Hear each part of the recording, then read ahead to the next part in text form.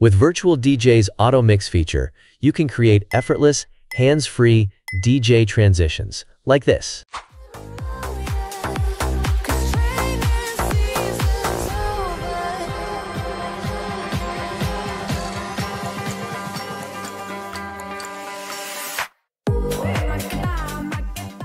Welcome back to Young Simba Empire, your ultimate hub for virtual DJ tutorials and tips. In today's video, we'll explore one of Virtual DJ's most powerful tools, the Automix Editor. I have already made a previous video introducing you to the Automix feature. So this time, we'll explore how to set up and manage an Automix playlist, how to customize automatic mix styles for a personal touch, and how to create professional quality transitions with just a few clicks. Whether you're just starting out with Virtual DJ or are already experienced, this tutorial will help you master Automix so you can free your time and elevate your DJing skills. To kick things off, let's start by creating an Automix playlist. An Automix playlist in Virtual DJ is a specially created list of songs that the software can automatically transition between, essentially mixing tracks together without manual intervention. To create your Automix playlist, first open the Automix tab in Virtual DJ found at the bottom right corner of your screen. To add songs to your playlist, you can either drag and drop individual tracks from your library and into the Automix tab, or, if you already have a pre-made folder of songs, right-click on the folder in your library and select Add to Automix. Once you create the playlist, you're ready to move on to the next step: organizing your songs for smooth transitions. To achieve this, I recommend using harmonic mixing, a DJing technique that pairs songs with compatible keys for seamless blending. To apply harmonic mixing in Virtual DJ, simply right-click on the top bar in your Automix playlist, then select Key Difference from the drop-down menu. This adds a new column showing how much the key of one track needs to shift to match the next track. The values range from 0 to 6. 0 means the keys are perfectly compatible, 1 to 3 indicates minor adjustments may be needed but still sound good, and 4 to 6 suggests that mixing these tracks might not sound as smooth.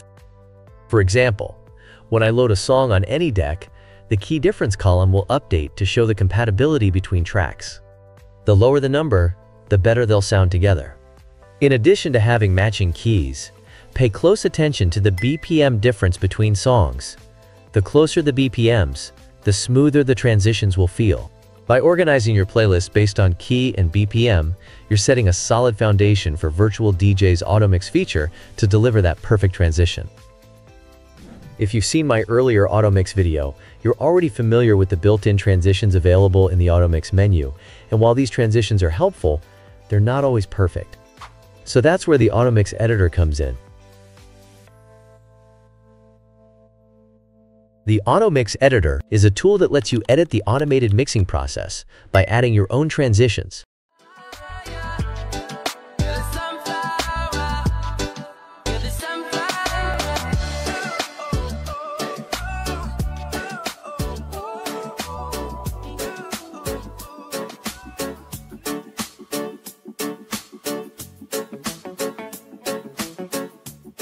Before we dive into creating custom transitions, let's first get familiar with the Automix Editor and its features. To access the editor, go to the Automix Options menu and click on Automix Editor. Now let's break down its features, starting with the Playlist section. This is where you'll see your playlist. Over here, tracks are displayed in pairs, which makes it easy to edit transitions between songs. We'll come back to this section shortly when we start editing transitions. Next to the playlist is the timeline. The timeline is your visual workspace. It displays waveforms for each track, giving you a clear view of how songs overlap. The top waveform represents the first track, while the bottom waveform represents the next track in the sequence. You can zoom in or out on the timeline using your mouse scroll wheel, which is especially useful for fine-tuning transitions. Located above the timeline is the scroll bar, which shows the current zoom level of the waveforms. You can drag it to any part of the timeline to quickly jump between sections and make precise adjustments. At the bottom of the timeline, you'll find the playback controls. There is a play button which starts or stops the playback of the playlist, a function that can also be done by double-clicking on the timeline to play a specific section. Next to it is the play hold button, which plays the auto mix while the button is pressed. This is perfect for testing a specific transition. We also have the BPM match button, which essentially controls whether the software will automatically adjust the BPM of the tracks being mixed together. And finally, we have the 3 PFL buttons next to the timeline, which can be activated one at a time. The top PFL button previews the tracks in the top portion of the timeline, the middle PFL button previews all tracks in the timeline, and the lower PFL button previews the tracks in the lower portion of the timeline. Now let's move on to the next step and see how all these tools work together to perfect your playlist. As I mentioned earlier, files in your playlist are grouped in pairs to make it easy to edit the mix out point of the current track and the mix in point of the upcoming track. For example, if I select the first song in my playlist, you'll notice that the second song is automatically selected as well. The timeline also zooms in on the mix point between these two tracks, allowing you to make precise adjustments. Now focus your attention on the blue bar on the timeline. This is the mix point indicator. It's your main tool for editing transitions. In this case, the top waveform represents the song that's mixing out.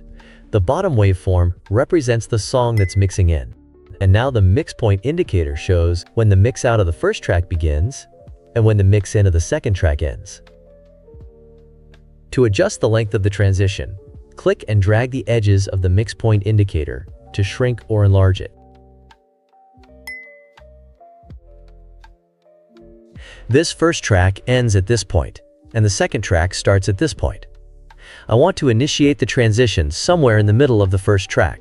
So what I'm going to do is drag the second track forward to the point where I want the transition to start. Then I'll adjust the mix point indicator by dragging it in order to define the mix in and mix out points. And finally, I can fine-tune both tracks to ensure a smooth and natural transition using the Match BPM button. To test your transition, simply double-click anywhere before the mix point on the timeline. This will play back the section so you can hear how the transition sounds.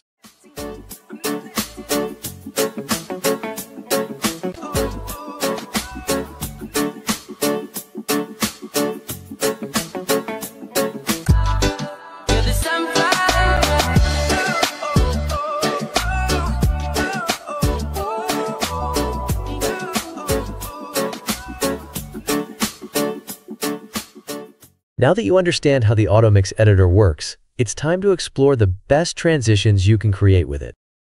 When it comes to creating smooth and dynamic mixes in the Automix Editor, two popular transition techniques stand out: beat matching and cutting. Let's start with beat matching. Beat matching is the art of matching the beats of two tracks in order to create a seamless transition. This technique works best when the BPMs of both tracks are similar or can be adjusted to match. In a beat match transition, the outgoing track gradually fades out while the incoming track fades in.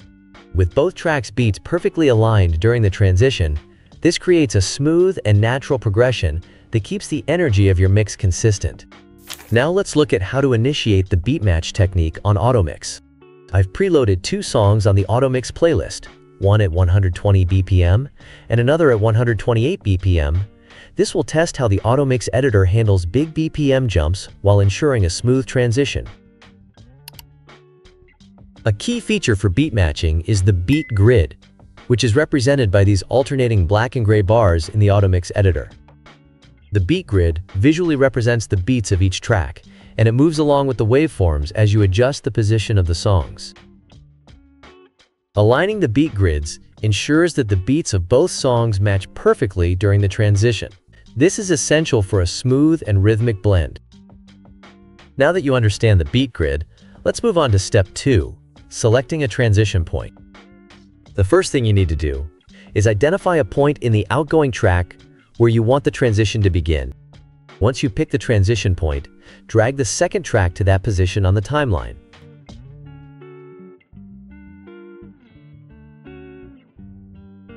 Now adjust the mix point indicator to define the duration of the transition.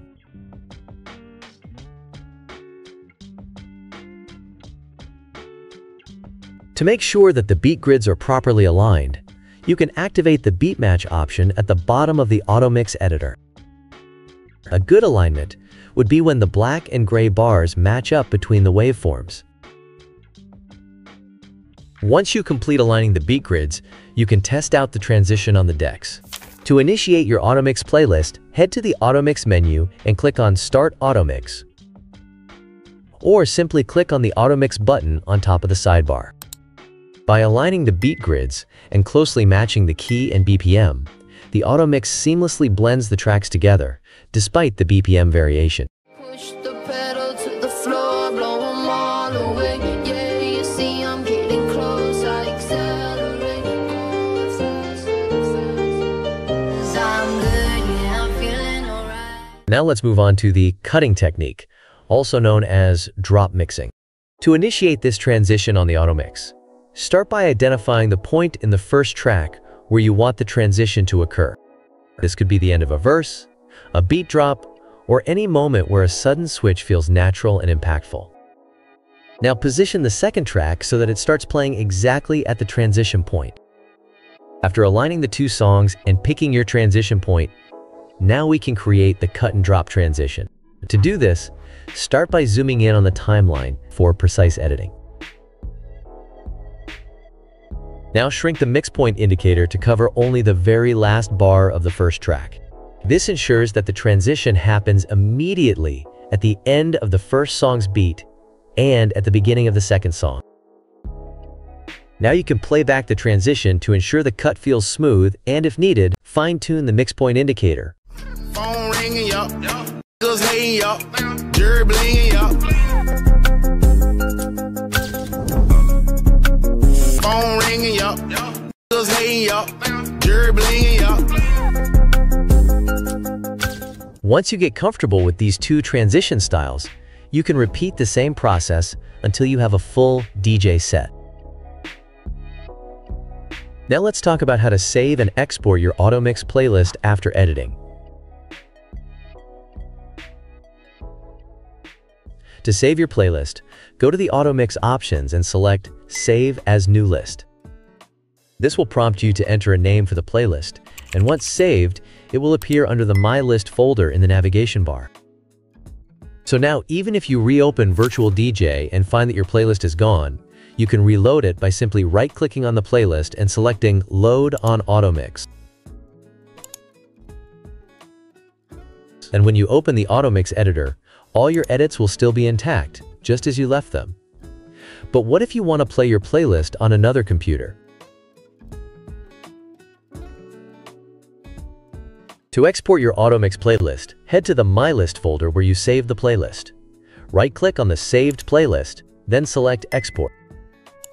You'll then have several options about what type of information from the playlist you want to export. To keep everything safe, export all the data, including the songs themselves. You'll then be asked to pick a location to save the playlist. I'll select my flash drive so I can easily carry it around and play it on any computer. Now that the playlist has been exported, let's see if it plays on a different computer. I've plugged the flash drive into the new computer, and after opening Virtual DJ, if I go to the Navigation tab, under the flash drive, you can see the exported playlist file in red. To load it onto this new computer's Automix, I'll right-click on the playlist and select Load to Automix. This will load your entire playlist onto the Automix tab. And now for the moment of truth, let's see if the playlist edits are still there. As you can see, all my songs and edits are here, just as they were on my main computer, and the playlist still plays perfectly, just like it did before. Saving and exporting playlists in Virtual DJ ensures your mixes are always safe and ready. Now here are some pro tips for using the Automix. Picture this. You're in the middle of your Automix, and someone requests a song that isn't on your Automix playlist. At this point, what you do is, using the Automix button, pause the Automix. This will stop the Automix from proceeding to the next track in the playlist, but it will continue playing the current song till the end. During this time, you can play the requested song, and when you are done and ready to go back to the Automix, delete the songs you've played before, and then reactivate the Automix.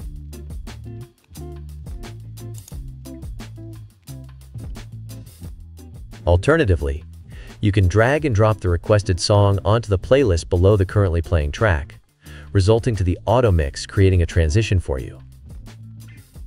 But it's always a gamble. That's why I recommend the first approach. The Automix feature should not be a replacement for yourself as a DJ.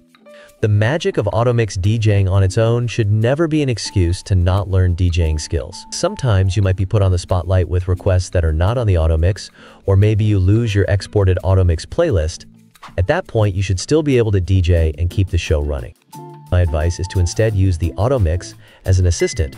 For example, when you get invited to DJ at a party and don't feel like carrying your own laptop, just make an Automix playlist and export it on your flash drive. If you found this tutorial helpful, please give it a thumbs up and share it with your fellow DJs. And don't forget to subscribe to Young Simba Empire for more virtual DJ tips, tricks, and in-depth tutorials. Until next time, keep practicing.